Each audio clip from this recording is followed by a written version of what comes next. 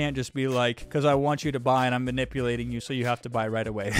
That doesn't work, right? So you have to come up with a reason. Typically, the reason that I make, which is always true, I always give a true reason why, but sometimes it doesn't have to be that complicated. It can just be like, listen, if I left you on your own and I didn't give you a time limit, you would think about this forever. And then you would never make a decision. So we just got to know if you're in or out by this time. Sometimes the reason why I said is I treat this like a bus. Everybody's got to get on the bus. I'm waiting for you to get on the bus. But then once the bus gets ready to leave, you're either on or you're not on, because we have to make a decision, and we got to at some point in time switch our focus from getting new customers on to focusing on the existing customers that we have.